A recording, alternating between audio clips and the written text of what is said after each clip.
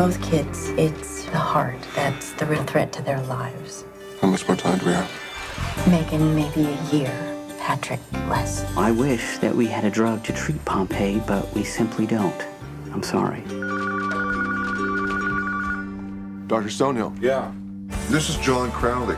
All the researchers out there say that you're a genius. On the verge of a scientific breakthrough. I'm not on the verge of anything. How much would it take to prove your theory? The odds against you are crushing. So where does that leave your kids when the dad has no job and no health insurance? You're right. This is crazy. But I can't just sit around and wait for my kids to die. I promised him that we'd raise 500,000. That's all? Is it 500 or 1,000? 500,000. Are you totally insane? Apparently. Was he worth it? The Stonehill guy? He's really eccentric, but his science is way ahead of everybody else's. Do you have a wife? Ex-wives. 2 of them. Yeah? How come? Because I'm so easy to get along with. Figure any dude in a business suit can help me raise venture capital and run the company. But who's going to be half as motivated as a dad who's trying to save his own kids?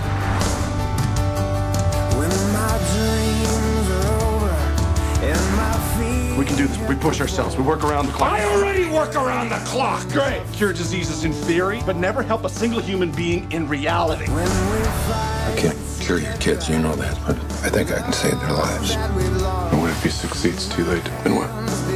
You're in clinical trials by the end of the year, or we pull the plug. Nobody is going to tell me how to run my lab.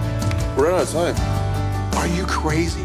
You've jeopardized your chances of ever getting your kids treated. We are alive. We are strong. Do you remember you told me that I should stop chasing miracles? Well, don't get your hopes up, kid. Say Hail Mary.